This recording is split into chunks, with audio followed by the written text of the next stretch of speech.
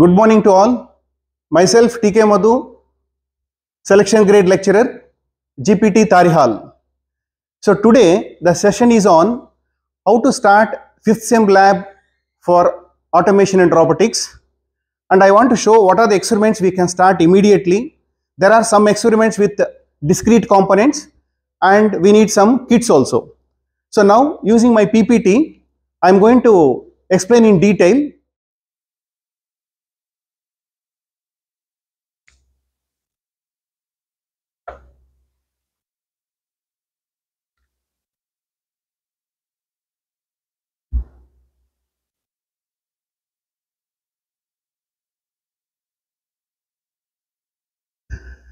So here in the 5th sem automation robotics, I made some of the experiments as part 1 and part 2 starts from the PLC.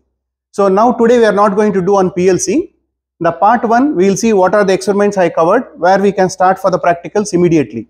So here in the part 1 we can easily complete 12 experiments. Say the first one, practice build a circuit for sensing any object using proximity sensor and indicating with LED. So this experiment we can do with the discrete components. So no need to go for the PCBs like that. Even then if you want PCB, and there will not be any students doing in that. So better use discrete components for doing this experiment so that we can complete with the help of breadboard itself. So coming to the second one, this is also similar where we can implement with breadboard. See here, practice build a circuit on proximity sensor, color sensor, sound sensor and temperature. So here the students can do the proximity sensor anyhow we have done in the first experiment. So no need to conduct here, and color sensor doing without Arduino it becomes very tough. So better you have to drop it. Anyhow they have given in our syllabus or it is or. So you can go for a sound sensor, where sound sensor using we can do a clap switch. But using more hardware with mic, it will be tough for the students. Better you choose temperature sensor. So it becomes very easy. We can do with the help of discrete circuits.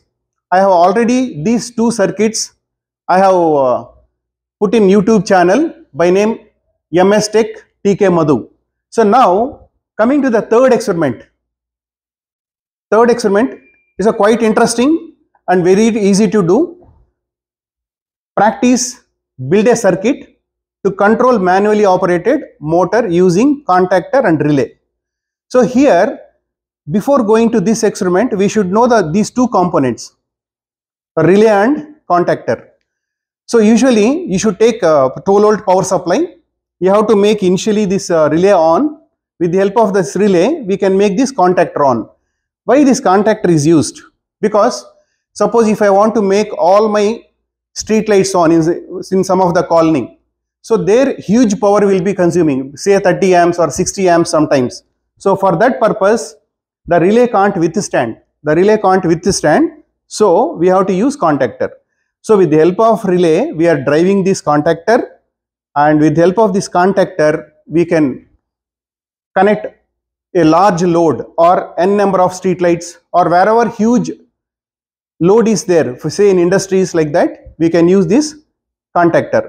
So I am going to put a video in the YouTube channel about this in detail shortly. So next, coming to the next slide,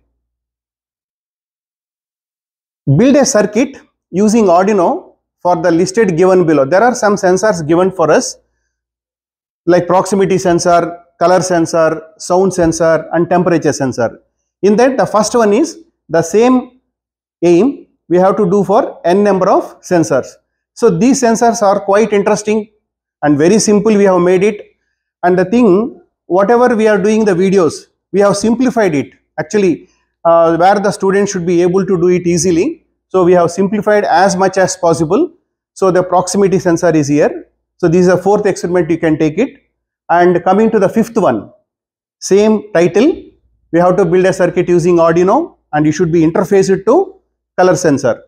So here the color sensor, after writing a program for that, so if you keep any red color in front of the sensor, it has to display red in the LCD. Similarly, if you keep any other color also, it should display. So that we can do with the help of this color sensor. Next, same experiment, we have to do sound. So here, coming to the sound, to make it easy for the students, better you can do clap switch here. So once if you clap, the light should be on. Once if you clap again, the light should be off. So this I am going to, all these experiments, all these sensors, we are going to explain in detail with the kits and all. So next one, again temperature.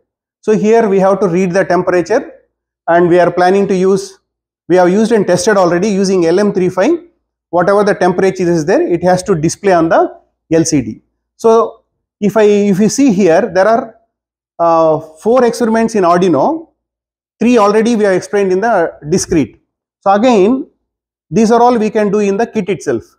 And there are some other experiments where this also you need Arduino kit.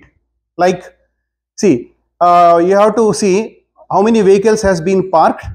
It has to be indicated to us. So, and they say we have to implement in the college also. So this we can do it in the lab. Similarly, one more experiment. So we have to display how many students are entered in the classroom, and we have to display it on the LCD. Next, so here it is a like power saving experiment. So whenever all the students are there in the classroom or lab, the lights and fan should be on, and if no one is there, and these lights and fan should be off. This is also quite interesting.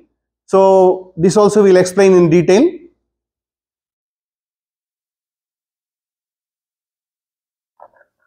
So this is about the lab information. So in the videos, experiment wise I am going to explain each one of them in detail, and we will be uploading to our channel. Thank you.